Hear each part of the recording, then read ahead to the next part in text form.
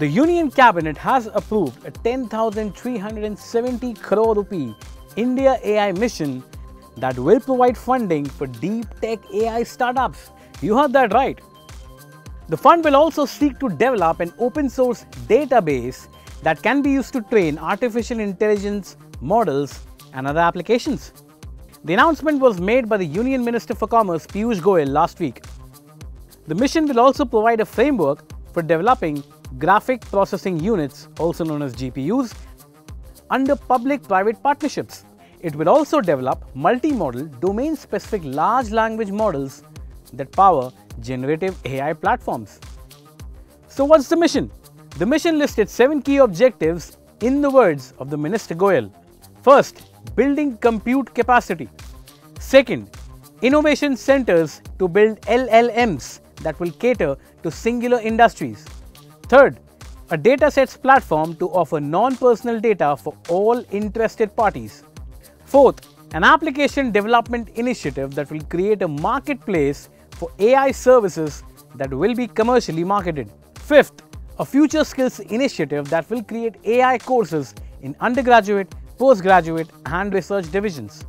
Sixth, a startup funding initiative that will support and accelerate deep tech AI startups and provide them streamlined access to funding to enable futuristic AI projects. Number 7. Recognize the need for adequate guardrails to advance the responsible developments, deployments and adoption of AI in order to build a safe and trusted AI. In October last year, Rajiv Chandrasekhar, Union Minister of State for IT, stated that 7 working committees had submitted a report on creating a framework for the India AI mission. The report highlighted a need to create a public-private partnership model to develop indigenous compute capacity, which academia and researchers had long clamored for.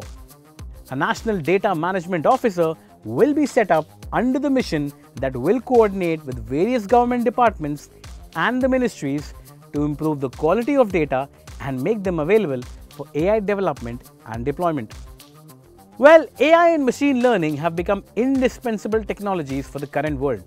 All the countries, primarily China, Russia and the US, have been pushing for more AI deployment in their key sectors. Giant corporations from Musk's, Altman's, Pichai's and Jensen's of the world are spearheading this revolution, but they are only in the limelight.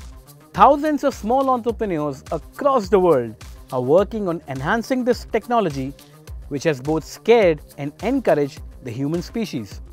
From deepfakes, job losses and eviction of humanity altogether to ease of access and exploring new tenets of human advancements, AI and its impacts are being debated across the world, and they have just started.